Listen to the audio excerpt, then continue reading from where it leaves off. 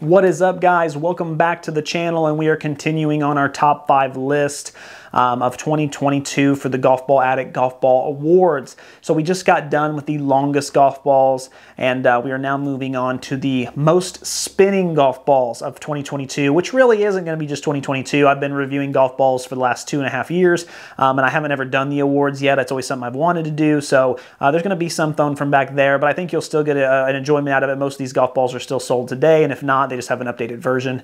But hey, if you're new to the channel here, my name's Nick, and I am a golf ball addict, and I basically test 2-piece golf balls, 3-piece, 4-piece, direct-to-consumer, black market, anything you want, I will test, under the radar. My goal is to find the perfect golf ball for the average swing speed, which is me. I swing about 92, 91 mile an hour, and basically that's how my reviews and how my results are tailored. So if you came to this list thinking you were going to find the Pro V1 and the TP5 and the Chrome Soft and all these high-end, really firm golf balls on this list, you probably won't, just because the average swing speed isn't going to compress them. So stick around, you'll probably be surprised by the results. I was, and I made the list, so I know you probably will be too. So we're going to go ahead and get into the top 5. Now again, I do categorize this by certain factors. I add up 7-iron spin, 5 hybrid spin, and driver spin. The reason I do that is I want to see overall what golf ball spins the most, not just with one specific club. Now you might be asking me, well, Nick, why don't you do pitching wedge or wedges? That's a good question. Unfortunately, when I used to start the channel back in the day, I had a Mevo launch monitor, and it did register spin with the pitching wedge. I used to do a 50-yard pitch. I used to do a pitching wedge, and I was able to get numbers that way, but I had to switch over to the Swing Caddy 300i, just because the Mevo wasn't getting consistent results anymore, and that doesn't do spin for 9-iron and up. So the only thing I can get spin with is a 7-iron. So going back and looking at the golf balls I used to review compared to ones I've done over the last 6-7 months, it makes it too difficult, so I have to take those out. But what I did do is, if I had amazing results from a golf ball back then, off of that, I put it in the honorable mention section. You're going to see a really, really long honorable mention section on this one, just to kind of showcase what some of those numbers were and some of those results. That way, they're not left out. Unfortunately, I just didn't have any hard evidence, so I wasn't able to put them in this list, because I've also switched clubs since then. There's been all kinds of factors, and I just want to make sure I have the most consistent results for the top 5. So with that being said, let's get into the top 5 most spinning golf balls of 2022.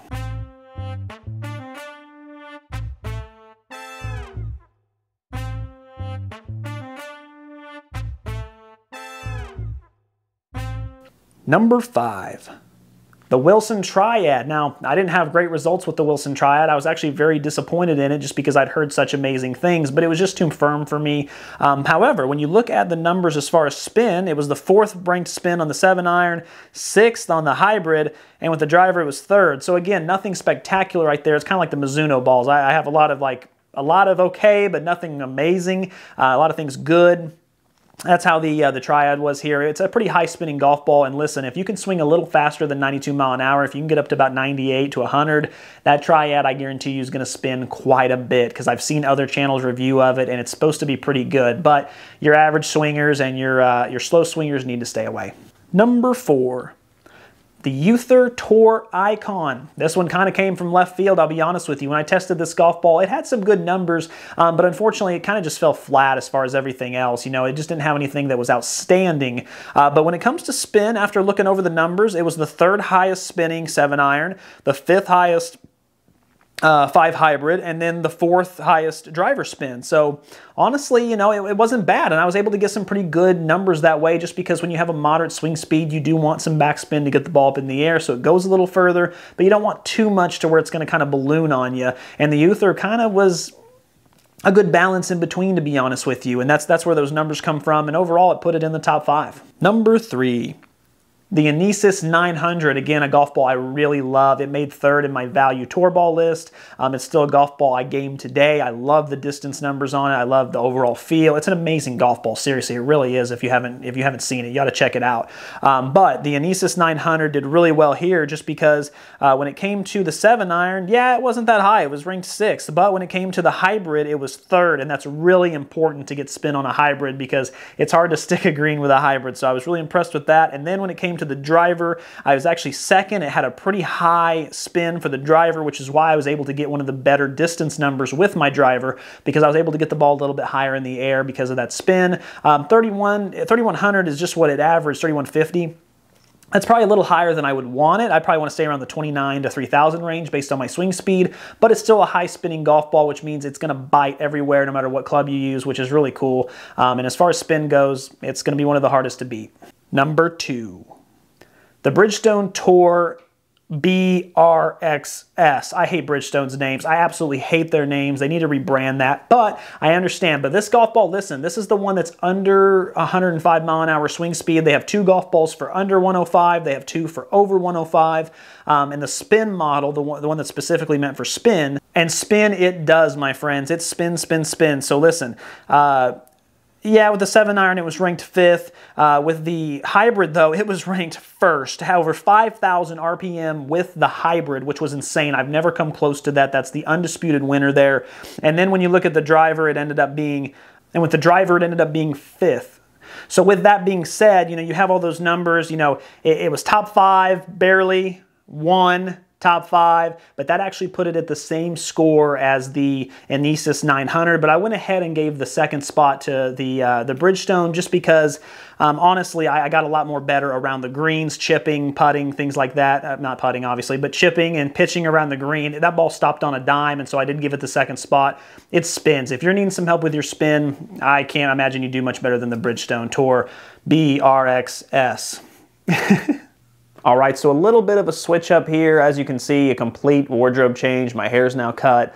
Basically, long story short, I shot this video a week before I was going to edit it. When I went to edit it, I realized that I had a complete brain lapse and did not do the honorable mention section. Just completely went on to number 1 and just never even thought twice about it. I don't know what happened. Maybe it was a long night, but this is actually the longest honorable mention section out of any of the top 5 videos I've done so far. So it was pretty important that I actually get it on there. So again, sorry for the wardrobe change. I don't know what I was thinking, but I do want to call out some honorable mentions as far as ball spinning.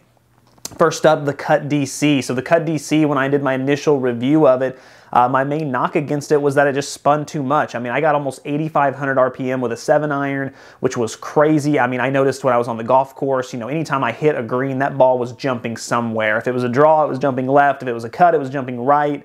No matter what, if it was straight, it was coming back at me. This ball spun a lot. And although I don't know 100% the concrete numbers, especially with my new clubs, but I do know it's a high spinning golf ball. And if you need some help, it's usually one I recommend.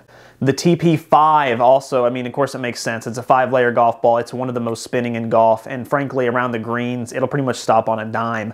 Of course, with your long irons and your irons, you got to have a pretty fast swing speed to compress it. But when you're just chipping around the greens even, this golf ball really grabs. There's been many times I've been actually chipping at a hole and I'll hit it and I'll end up about 5 or 6 yards short just because it hits and stops immediately, and it's a learning curve. I have to kind of learn how to redo my chips with this golf ball. That's how high it spins. I don't have any concrete numbers yet because I haven't tested it yet, but I do know just from using it around the greens how much it really does spin. Same thing with the Callaway Chrome Soft. Callaway Chrome Soft has a lot of spin. It actually feels pretty soft compared to most of the tour balls out there, and it's able, especially with the X model being a 4-piece, it's able to grip the green pretty well. Both of these models really do, to be honest with you. Again, haven't tested the numbers. I don't know exactly what they would come up as a total, but I know the golf ball does spin really well, and if you're needing some checkup on your short game, these tour balls do exactly as they intend to. The Srixon Z-Star and Z-Star 15. So these golf balls, it was incredible. This was back when I could actually do a pitching wedge and I could do a 50-yard pitch. And these golf balls got almost 10,000 RPM from me as an average swing speed with the pitching wedge. And then I think they were like 8,000 to 9,000 on the 50-yard. That is insane. That is a high amount of spin. And if you're needing some checkup, some bite, you're playing a tough course, you need to work the ball. Now keep in mind, you got to be a pretty good iron striker and you got to be a pretty low handicap to do that type of thing. But if you are in that category and you need that help, both of those golf balls perform really well. And you'll notice a lot of finesse players on tour will play the Srixon balls because if they finesse the ball and they're really good at it, that's the golf ball they really like. It does a great job at it. the Q-Star Tour Divide. So this one actually was not tested with the new clubs, which is a shame, but it honestly checks up really well. Now, it doesn't check up as well as the Z-Star or the TP5 or the Cut DC, but for being a three-piece golf ball at the $35 price range, it actually spins pretty well. And even being a matte cover, it grips that green really nicely. And honestly, I'm really impressed with its amount of spin. I wish I could have tested it more. I'm definitely going to be doing an updated test soon so I can get some regular numbers with it with the new equipment. But it still spun a lot. I still got really good numbers with it, and even when I use it on the golf course today, I still get a lot of checkup, and so I know it definitely deserves an honorable mention. I'm going to go ahead and shout out the Vice line as well. Again, the Vice line was before I got all this new updated stuff, but the Vice Pro Plus, the Vice Pro, and the Vice Pro Soft all spin really well. I didn't get as much spin with the Pro Soft, which I thought was weird. Honestly, the ones I got the really high spin with was the Pro and the Pro Plus, which with me only having a 91 mile-an-hour swing speed, I was really surprised. But both of them spun really high. You know, the high 9,000 RPM with a pitching wedge back in the day, and then 50-yard pitch in the 8,000 range, 8,500. I think as well. Both of those numbers are fantastic, and so those golf balls have a lot of spin. And when you think about the value also, it's really incredible because you can get them for $35 a dozen, or if you order in bulk, you can get them for up to like $28 a dozen, and that's really good for a high spinning golf ball. The Vero X1, the Encore. So again, this golf ball was a 4-piece. I loved how it felt. I didn't get the best distance numbers with it because I just don't think I was compressing it well enough. But as far as the spin goes, boy, it spun. It spun a lot. Got great spin numbers off of pretty much every club. And honestly, it's going to check up on any green. It has a big, thick urethane coating. So if you're needing some checkup, that X1 definitely will help you out. Not a great value though, unfortunately. It is going to come in at $40. And to be honest with you, if you have to pay for shipping, it's $47. So it ends up being kind of the same price as a Pro V1. But if you happen to find one on the course, or you know, you can get them in bulk, or if you're a loyalist, honestly, they perform really well. The Snell Black. Now, I think they're coming out with a new model this year, so I can't wait to test that with the new clubs and the new setup. But I got incredible spin numbers with the Snell Black, and again, it makes sense because Snell, you know, basically pioneered TaylorMade's tour-made golf balls, and they also the Pro V1, and so he knows what he's doing. It doesn't surprise me at all that he was able to get a ton of spin. And then this one kind of comes from left field a little bit too, but the Titleist True Feel. So Titleist actually, this is their 2-piece golf ball. It's a little firmer for a 2-piece golf ball. I didn't have the best distance numbers with it by any means, but as far as the spin, it did really well. I was honestly really impressed with it, and honestly, as far as a 2-piece golf ball goes, you're not going to find much more spin than that. It actually was able to check up really well with pitching wedge, and you know, as far as hitting the irons and everything, it launched high and it spun well. So honestly, if you're in the beginner stages and you're not able to work the ball that well, but you'd like to be able to stick a green here and there, it might be a good ball to try out. And that's it for honorable mentions. If you're wondering why the Pro V1 didn't get in there, it's because, I'll be honest with you, I didn't get really great spin numbers with the Pro V1. I think I got 7,500 with the 50-yard pitch and maybe like 8,000 with the pitching wedge. It was one of the lowest, just because I wasn't able to compress it as much, so I didn't put it in the honorable mention, although it is a very high spinning golf ball. But that's it for honorable mentions. Let's go ahead and get to number one. Number one. The Zexio 11. Guys, this ain't a good golf ball. I'm going to be honest with you. It sucks that the top spot had to be a golf ball that I can't stand. This golf ball went way too high in the air and it spun way too much. The numbers were abysmal. It's probably one of the top 3 worst golf balls I've tested. But here are the numbers when it comes to spin. It was 2nd in 7-iron, 4th in hybrid, and number 1 by far, almost 3,600 RPM of spin with the driver, which put it at the top spot. It balloons way too much. But if you're going out on a course and you just say, hey, I really want some spin, like I want to see some backspin, I don't care how I play, go ahead and give it a shot because you'll see some spin for sure. It definitely comes way too high off the club, and when you combine that with these spin numbers, you're bound to get just about any club to come back at you. You could probably hit a 4 or 5 iron and have it come back or stop on a dime on you. So guys, as always, keep watching to keep saving, keep learning. Another top 5. I really love it. And again, I appreciate everyone who's new here. The videos are doing really well. Stick around. We got more coming out. I got more golf ball reviews. 2023 is going to be an amazing year, I promise, guys. Until next time.